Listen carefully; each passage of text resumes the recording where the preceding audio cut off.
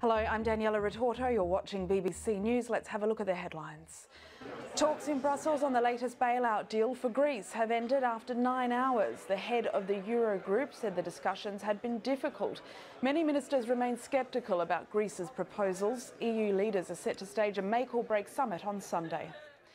There's been an angry reaction in Serbia after the country's Prime Minister was attacked with bottles and rocks at a ceremony to mark the 20th anniversary of the Srebrenica massacre.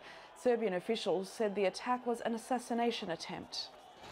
Egypt's Prime Minister says his country is at war following a bomb attack on the Italian consulate in Cairo. The Islamic State group said its militants were behind the blast, which killed one person and injured several others. The attack raises questions about the security of other foreign diplomatic missions inside of the country.